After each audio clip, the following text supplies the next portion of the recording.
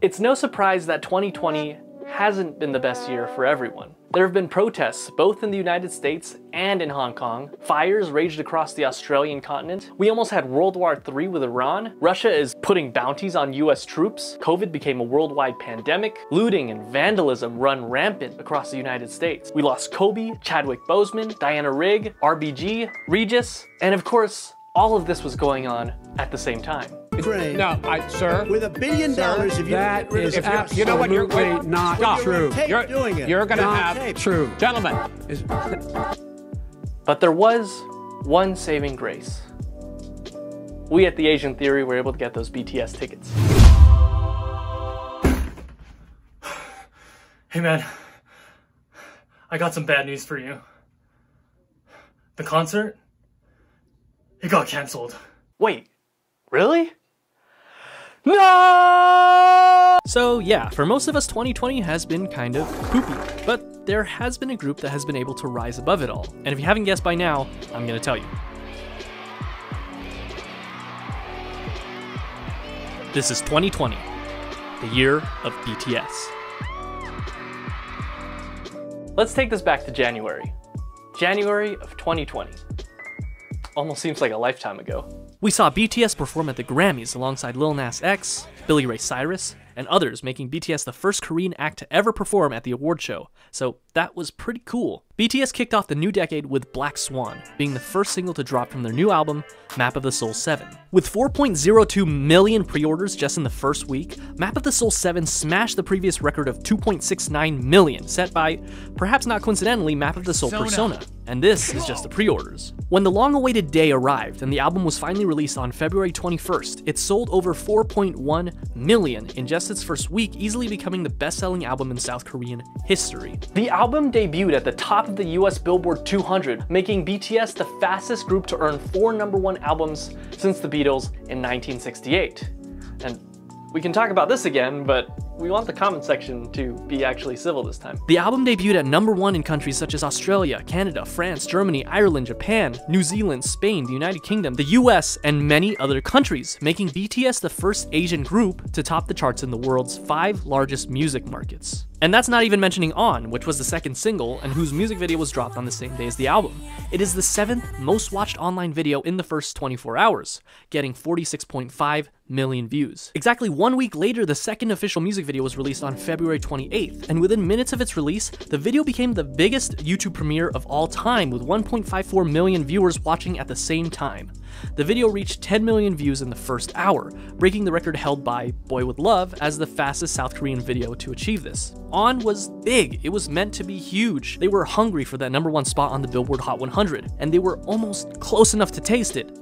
In the end, On debuted at #4 on the Hot 100, which was, at the time, the highest that a song by a South Korean group ever charted in the US. They came so close to that #1 spot, but it escaped them by just the tiniest bit, and I'll touch more on that later. They also came out with a version featuring Sia, which honestly isn't as good as the original. In April, they became the first South Korean artist to sell a cumulative total of more than 20 million albums, officially becoming the best-selling artist in South Korean history. In June, BTS performed at my graduation. Yeah, I'm serious. Well, to clarify, because of COVID, my school didn't have a graduation, and so I graduated online, which was fun. And, well, because of this and the millions of other college graduates who didn't have a real graduation ceremony, YouTube held a live stream called the Dear Class of 2020 Virtual Graduation Ceremony, which featured the likes of Barack Obama, Michelle Obama, Beyonce, Lady Gaga, Katy Perry, and tons of others. And, you know, we're all BTS fans here. We know how popular BTS is worldwide, and we know that these days, globally, BTS is more relevant than, say, Lady Gaga or Katy Perry. But this is for an American event, hosted by an American company with American guests. For all intents and purposes, this event was geared towards an American English-speaking audience, and the fact that BTS was pretty much the main event of the whole thing speaks volumes of how they're just smashing cultural barriers. I mean, that's like if Janet Jackson flew out to participate in the Mnet Asian Music Awards. Oh wait, she did that. Ladies and gentlemen, please welcome Janet Jackson. On June 19th, they released a Japanese single, Stay Gold, which was part of their 4th Japanese studio album, Map of the Soul 7 The Journey. It debuted at #1 on the Oricon Daily Albums chart and sold 448,000 copies within its first 24 hours, setting a new record for the highest first-day sales by both a foreign and Korean artist in Japan. It also set the record for the highest first-week sales of 2020 and became the most sold album of the year in Japan at the time. Stay Gold is also notable for being the first Japanese original song that BTS came out with in quite a while. The last Japanese song they released was the hit single Lights in July of 2019. And then finally, that brings us to August 21st, the song that absolutely broke YouTube and music charts worldwide. Dynamite. And it lived up to its name. It blew away the entire world.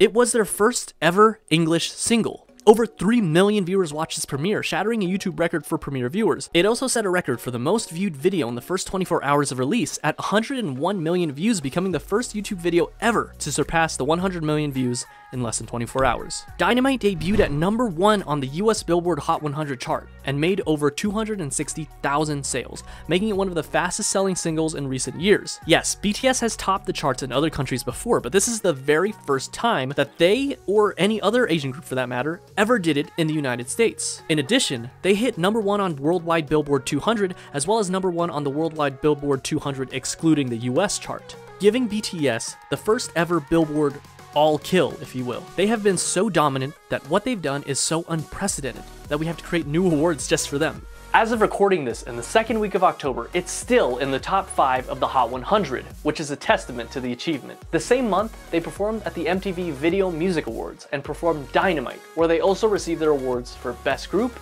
Best Choreography, Best Pop Video, and Best K-Pop Group. And they're also scheduled to perform the song at the Billboard Music Awards sometime this month. And they didn't sleep on the track in Korea either, achieving a perfect all-kill in less than a week of release.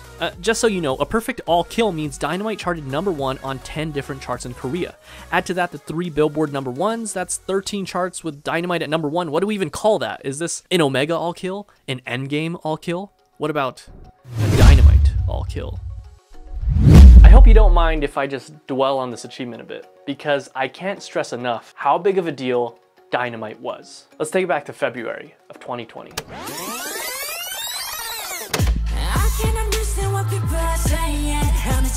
Seven was released, and so was On. It's important to note that while On was definitely a hit, despite the diversity of the United States itself, the American music industry is kinda xenophobic. Vox writer Aja Romano put it best, and I quote, "The band's longtime goal was to reach #1 on the Billboard Hot 100. The band was always extremely vocal about its dream of chart dominance without sacrificing its identity by singing in English. In retrospect, On really feels like a last-ditch, full-out effort to break that barrier once and for all. For that single, Big Hit bought out a literal brass band, produced 2 separate music videos and a dance video, dropped the radio edit featuring Sia, and shut down Grand Central Station for a fantastic tape performance on The Tonight Show. It was all great, and none of it was enough. So, BTS did what they said they'd never do. They released a song that was, for the first time ever, entirely in English. And lo and behold, the moment they released that English language song, Dynamite, the band suddenly got extensive radio play. Over 1,500 plays on the radio around the country on its first day of release. BTS finally got their coveted #1. Hey, do you know how many songs have debuted at #1 on the Billboard Hot 100? 46. 46 songs ever. This puts them in the same prestigious group as Michael Jackson and Elton John. To be clear, I don't think there's anything wrong with BTS coming out with a song fully in English, and I'm guessing most people don't mind either. I don't see it as abandoning their identity. In fact, I don't think that Dynamite is even their best song. Their goal was to draw in American and English-speaking mainstream audiences to give them just a taste of what BTS is, and to hopefully draw them in to listen to some of their other material. And in my opinion, they definitely achieved that goal. More recently, they've become the most viewed music group of all time on YouTube, passing Maroon 5, who have literally been around for almost 30 years. And that brings us to today. 2020 isn't even over yet, and BTS definitely still has some surprises up their sleeves, because next month they're scheduled to drop their 5th studio album, B, on November 20th this year, meaning that including their Japanese album, BTS is releasing 3 separate albums just this year. What other artist does that? And though the information we know about the upcoming album is scarce, I mean, come on, let's be honest. You know it's gonna be great. And for the icing on the cake and the cherry on top, remember that video we made about Jin's mandatory military service? About how he had to leave the group in December to serve? Not happening anymore. Well, at least not until 2021. So at least for a little while, the boys are sticking together.